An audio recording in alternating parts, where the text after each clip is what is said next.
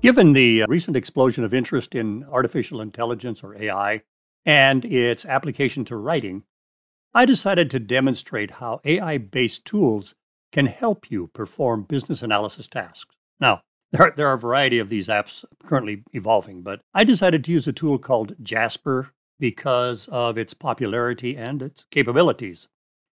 So I'm going to use screenshots to demonstrate how to use Jasper for extracting functions in verb object form out of interview notes so that I can get my DFD started.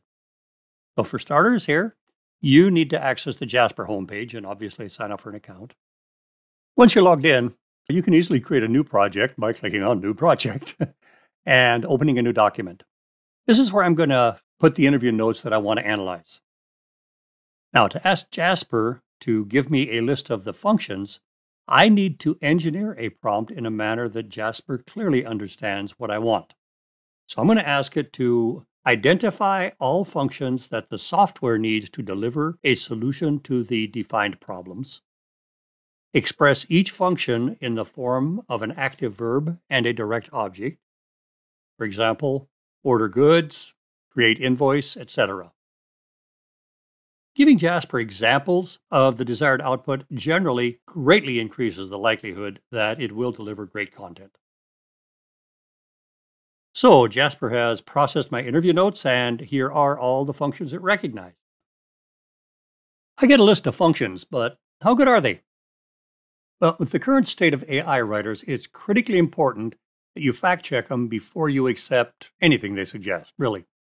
In this case, I think the best and simplest way to do that is to compare what Jasper suggests with the results that we created manually in the previous lecture. Let's see how our fancy AI app holds up here. I'm going to start by going down the manual list and see what, if any, Jasper found. Okay, let's see. Trigger action. Well, I don't see that in his list, but it's not a real function anyway, so no, that's fine. Same is true of that receive orders, complaints, and payments. It's really just a data flow there. Sort mail? Well, that's also missing, but then that wasn't a real obvious thing from the interview notes anyway. Verify credit.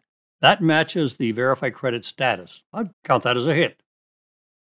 Validate items, so that's certainly the check inventory function, since the only reason we're checking inventory is to validate that the items exist. Send orders certainly matches send orders to credit department. That's 3 in a row.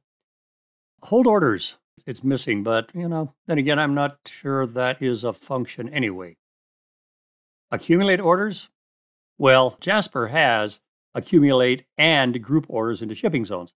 Now, I had them split, and I'd have to say I'm never a fan of having a function that has the word and in the middle of it. I look at that as two functions. So I'm going to give Jasper basically a hit for each one. Transmit valid orders matches transmit orders to fulfillment center. Wow, okay. Fill orders is missing, but since that's done in the warehouse, it's pretty much out of scope for our project anyway. I think 6 out of these are matches, so that's pretty darn good. Jasper actually identified a whole bunch more functions than I did. So what's up with that? Well, when I look at those functions, I realize that they're all legitimate functions, but they're not things that the order entry department is responsible for. They're done by different departments. So they're really out of scope for our project.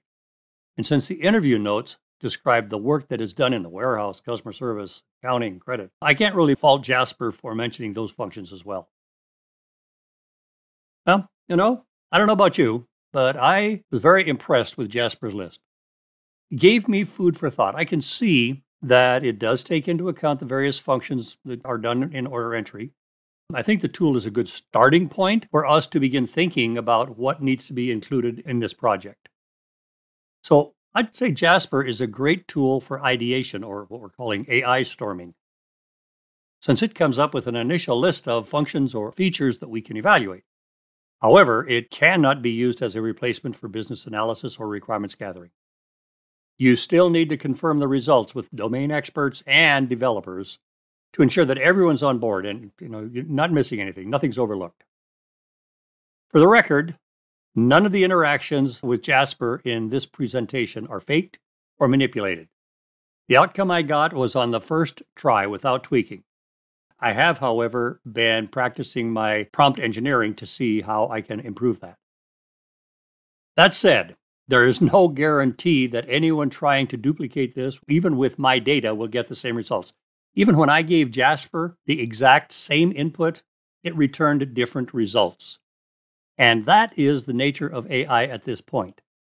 And because of that, I strongly suggest fact-checking and confirming any results you get before you share it or, heaven forbid, rely on it for being exactly correct.